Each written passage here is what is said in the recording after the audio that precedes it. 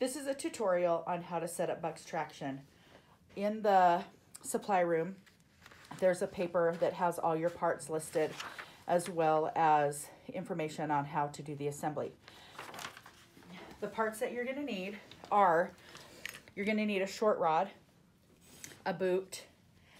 You'll need 2 5-pound weights, or 3 depending on the doctor's order. You're going to need a pulley, some scissors to cut your rope, some rope, and then you're going to need 2 poles that go into the foot of the bed, and then you're going to need a crossbar. There's 2 sizes of crossbars. There's a shorter one and a longer one. Go with the shorter one because, as you can see, the longer one will hang off the side of the bed. So with the assembly, we're going to take these rods and they're going to go in to this hole right here. We don't have to remove the footboard. We just place this like that. The other one goes on the other side. And make sure that they curve away from the bed. Okay, now that you have all of your parts, we're ready to assemble. So you're going to take your posts on each side of the foot of the bed. Then you take your rod and you put it inside these clamps and tighten it down.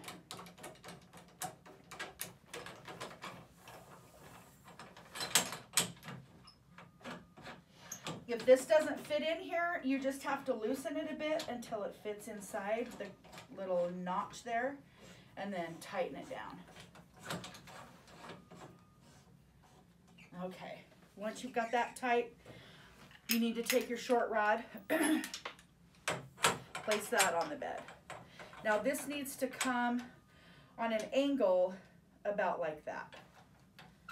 And then you're going to tighten this down as well.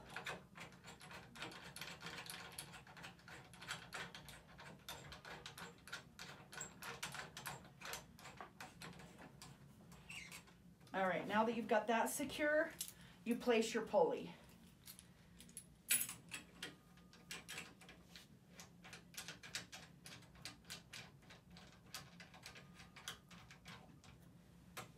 All right, now you're ready to assemble the boot and the weights and the rope.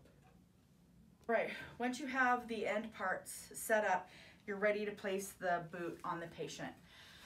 This boot can be found in the clean utility on the bottom shelf on the west side, or to the left as you walk in.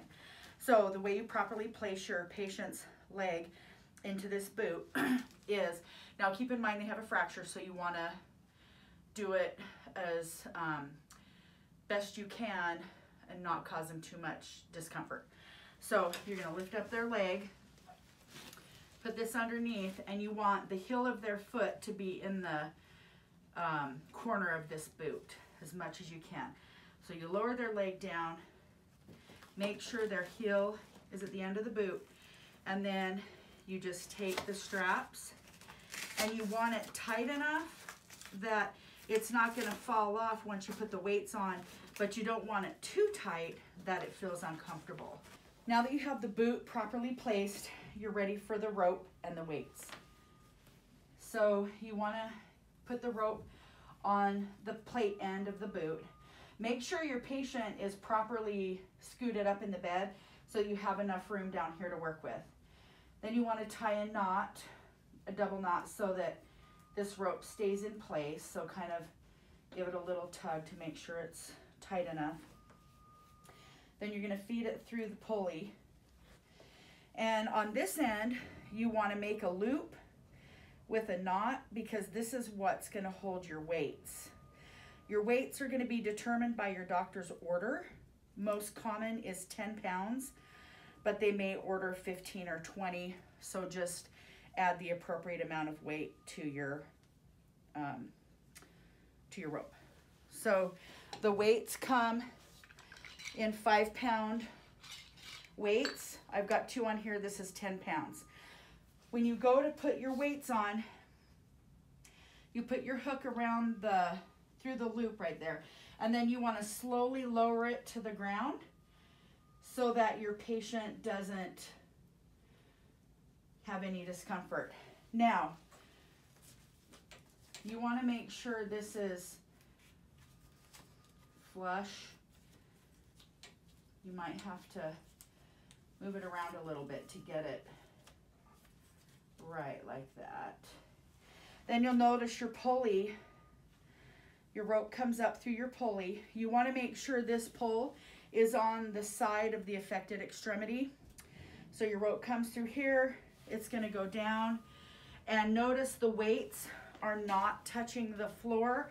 The rope is not touching the foot of the bed. Your patient's foot is not touching the foot of the bed. You actually have traction. The boot, if you don't have this properly secured, will slide down. If that happens, just remove your weights, replace the boot, and then put the weights back on. This rope could be shorter.